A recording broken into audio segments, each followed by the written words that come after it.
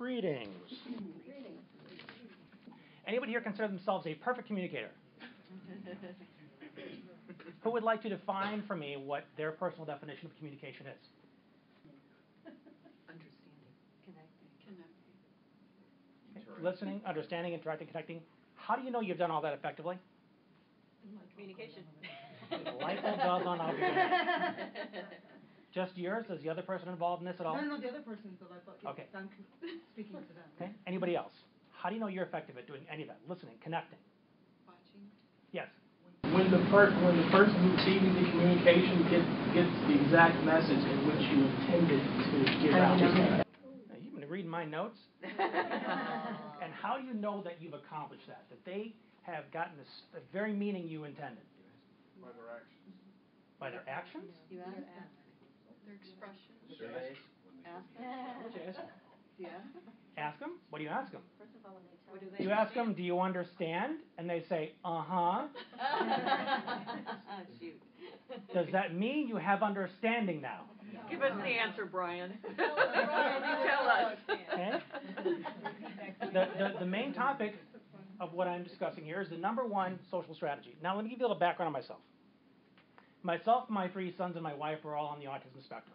People who meet me don't realize that about me because I've spent the past 20 years figuring out how to close the communication gap between myself and everybody else. Because my entire life has been spent being picked last, being left out, being misunderstood. I've gotten so good at it that the name of my flagship coaching program is No Misunderstandings. Because I teach people how to close that gap. And it's interesting to hear some of the answers today. You know, you just look at them, their actions. There's this myth out there that, well, and I'll read you the formula here. I'm sure many of you have heard this, that communication is 7% words. Familiar with this? 38% voice quality and 55% nonverbal.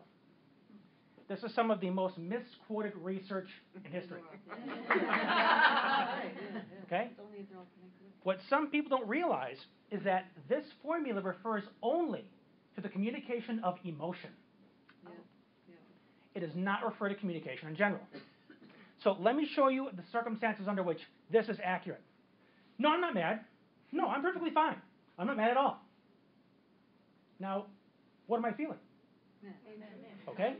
So 7% of that communication was the words I used. But what was the more compelling part? The 38% that was voice quality? No, I'm not mad. And 55% nonverbal. Under those circumstances, that's accurate. But for communication in general, it's not. Because what some people use that to mistakenly assume is that by looking what somebody's doing, how they're acting, that you actually know what they're thinking. In fact, one of the greatest disservices that a lot of social skills trainings for people on the spectrum, one of the greatest disservices they do is they encourage mind reading. What do you think the other person's thinking? Just read their body language. What do you think they're thinking? So what skill are we not being taught? We're not being taught how to speak, how to ask questions. We're not being taught the number one social strategy, which is clarification. Just as you mentioned before, how do you know that what you meant is the meaning they understand? Because in preparation for this, I looked up the definition of communication. And it was the exchange of information. That's it? There must be understanding. Understanding occurs, connection occurs, when we assign the same meaning to that information. That's when we connect with each other. Now, clarification occurs when we've agreed on what we're going to do with that information. What action is going to be taken now? Simply saying, well, do you understand? Yep. They go off and they do it wrong. You say, well, I thought you said you understood. Well, I assumed you understood what I meant.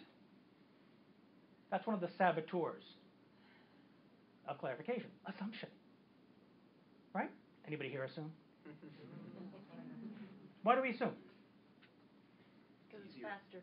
It's faster? Because we think people think like we think. Ah, that's projection. Yep. We think people think as we think. Why wouldn't you agree with me? It makes sense. I'm always Assumption is when you put information in there that was not actively communicated. You fill in the gaps. So why do we assume? Why don't we simply ask for what we need? Why don't we ask for clarification? Why don't we make sure that we were understood the way we meant to be understood? We do. Yeah, we don't realize, when you have employees, if you want to get along in business, you learn to, you learn to do it. Or when you have children. Self-preservation. We don't do it enough. And in my research, asking people, why don't you just ask? Because if you don't spot a lot of nonverbal communication, which I don't, I rely heavily on verbal. I need to ask questions to figure out what you're showing me in this little nonverbal dance you're doing that I'm not getting any of it, so I need you to verbalize it. So I need to ask questions. And some people argue you're being rude, you're being too forward. No, I want us to connect. I want to do you the respect of making sure I am understanding you the way you want to be understood. When I did all the research to ask people, why don't you simply ask? The answer was the same across the board, because I'm afraid you'll be mad at me. People would rather assume, project, and dodge because they don't want to be the receiving end of anger. But what happens when they don't clarify right off the bat? They go off, they screw it up, and what do they get? And they don't make the connection. They don't realize they're simply delaying the very thing that they could have prevented right off the bat. Clarification is king. It's the one thing of all the many strategies that can almost guarantee that you close that gap. Any gap between what you mean, what I need to understand you meaning, and what action are we going to take based on our mutual understanding. I want to throw some things in here about confidence. No communication is more important than our inner dialogue. What meaning do we assign to the events of our lives? What meaning do we assign to the communication we're having? What do we tell ourselves about us, about our own effectiveness in the world? When we assign meaning to the events, to communication, a lot of it is personalized. Is that fair to say? We draw these unnecessary conclusions that this means that I have more or less value. Now, clarification in terms of inside your own internal dialogue. What if you sought facts instead of assumption? Well, a person treated me this way, therefore it means I'm stupid. Even though the person might not have said that to you, that was your conclusion. In order to frame this discussion, see, definitions help. The dictionary is generalizable. You need something specifically for you, specific strategy. How would you define confidence? Because we all want to be confident, but how do we define it? I guess I would say having belief in yourself. Any specific aspect of yourself? That you can succeed. Define success. That I can do whatever I need to do, the task at hand, Everybody has different definitions. whatever it is. My definition of confidence is absolute certainty that I can be effective in the areas I want to be effective in, that I can create results based on my own actions. Because if you think that confidence is just a belief, but there's nothing to back that up, it's hard to maintain that belief. That's why I say clarification is also action-based.